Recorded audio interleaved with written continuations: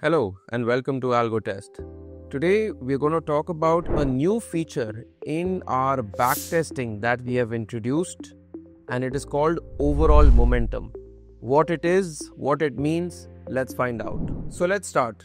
So this is our dashboard, and we are going to go and create a new strategy. And over here you would have seen a new feature that has been enabled.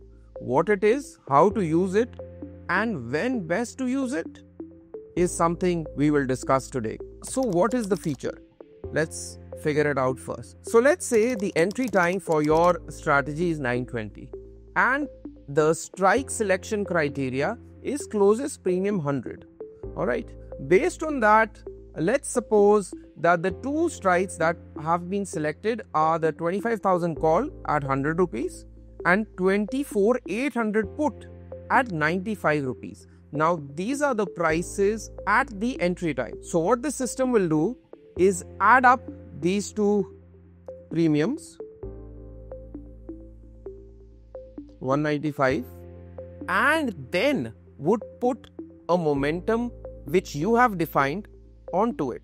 Let's say you have said that I want to sell these strikes only and only when their combined premium reduces by 10 rupees. So the idea is basically whenever Theta Decay comes in the market, that is when you're going to sell. So if after 920 the combined premium of this strangle increases from 195 to say 200, the system will wait till your momentum price comes. Let me show you how. Say the overall momentum is down 10 points, then it will wait. Entry price will equal less than equal to 185. So whenever the combined premium of this triangle reduces by 10 rupees and is below 185 rupees, that is when the system is going to sell this triangle. Again, very important. Now your question would be, when is it checking for this? It is checking at every candle close. The backtester is only checking this at every candle close.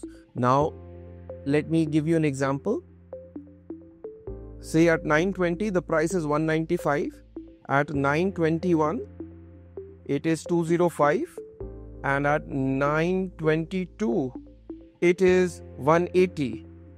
This at 922 is when your entry will be triggered. Alright, the backtester is only and only checking the combined premium at the close of the candle.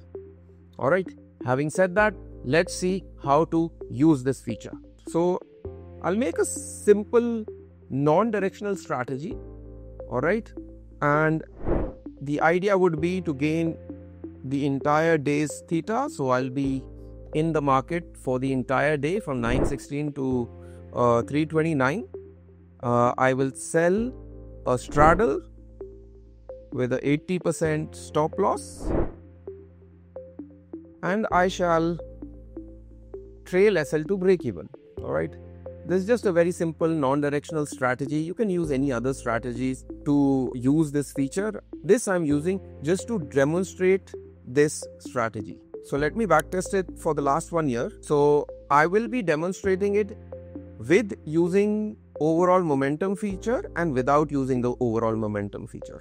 Alright, so these are the stats for the last 1 year. Overall profit is around 1,70,000. It doesn't matter because we would like to see how this changed if I put this momentum feature to it.